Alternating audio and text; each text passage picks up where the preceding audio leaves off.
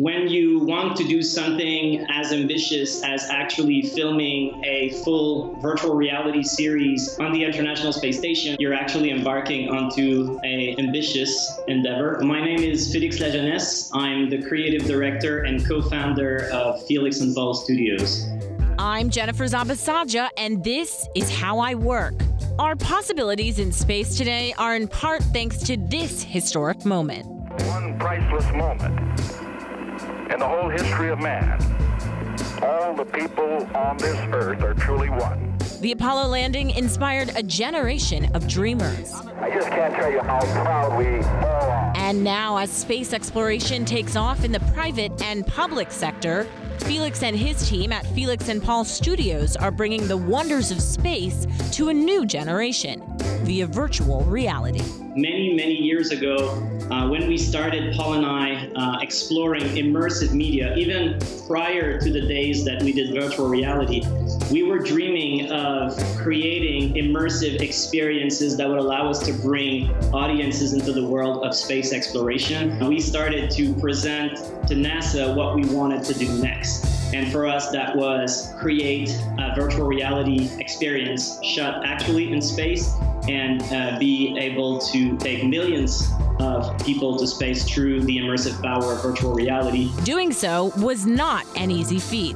Not only did we have to meet all of the technical and security requirements, but we also had to design the technology in a way that was smart and user-friendly for the end users, which are the astronauts. Because once you're in space, they become your cinematographers, and directly they also become co-directors because they need to take the camera themselves and they need to make certain decisions.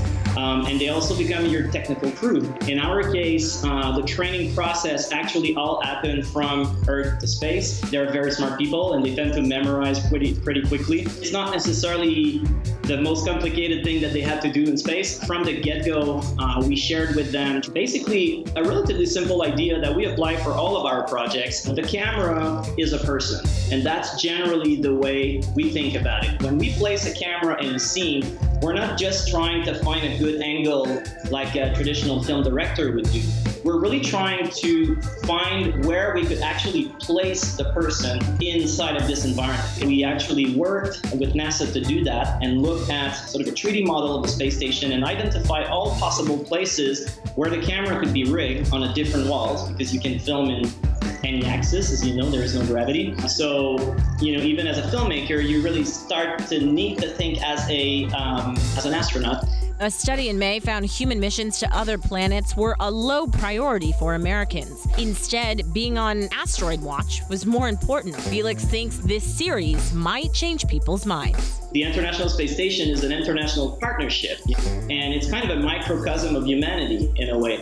And to see all these people working together is extremely inspiring. And then the sheer pleasure of just watching humans fly. There's something very profound and powerful about witnessing that, especially through the immersive medium of virtual reality, and truly feel like you belong to this mission. You're one of the crew members. It's the closest experience I'll ever have of actually going to space. I think that there's something very universal about this project. That's not about language, that's not about culture, that's not about none of these things. It's about everybody.